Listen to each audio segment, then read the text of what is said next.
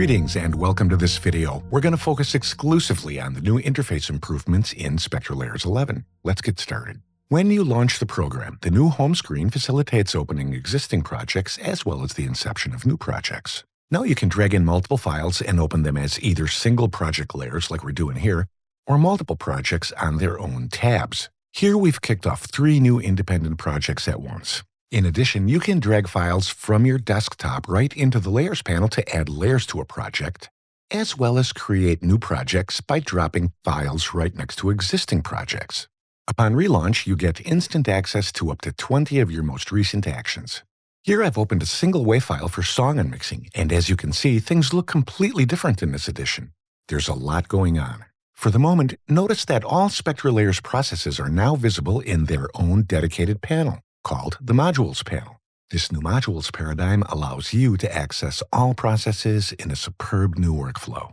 At the top of the panel's display, there's a new Compact button. Click on it to maximize the horizontal spectrogram and waveform display aspects. Panels become condensed into a column of icons, but their controls remain accessible at all times. This has the combined effect of maximizing your view while maintaining access to all the processes. Now I'll apply the unmixed song process and then re-expose the panel's view. Brand new in this edition is the option to compact the layers view to make room for other things, such as, for example, your view of all available processes like we see here. Very convenient. Also new in this edition, now you can select multiple layers for editing and management operations, such as merge, duplicate, delete, group, and so on. You can now drag layers directly to your desktop to derive transcoded audio files. Drag multiple layers directly into the Cubase and Nuendo Arrange windows in ARA mode. Layer-based volume envelope control is introduced in the new edition. There's an envelope on-off switch on every layer, and envelopes are edited in the waveform display. The composite view option has been relocated to the Layers panel, and here a new viewing option called Selected Layers View dims unselected layers by a user-defined amount that can range from full color to full black.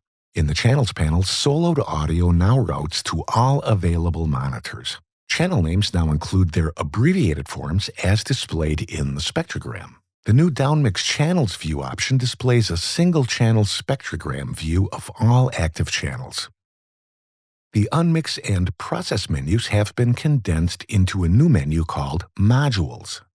New in this edition, the Modules paradigm is designed to accommodate the ever-increasing number of available processes, while, at the same time, maximizing their flexibility by allowing chaining, sorting, filtering, and saving process chains.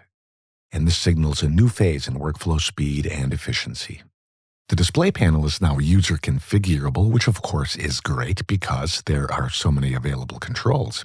We start with an essential settings default state that can be modified to suit your workflow. Simply select the controls you need to see and save your view as a preset. Another great new workflow feature.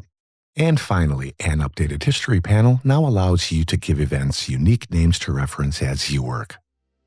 From its new home screen functionality to the sweeping improvements in process accessibility, the SpectraLayers interface is evolving in tandem with its increasing technical sophistication, making the editing process inviting and transparent.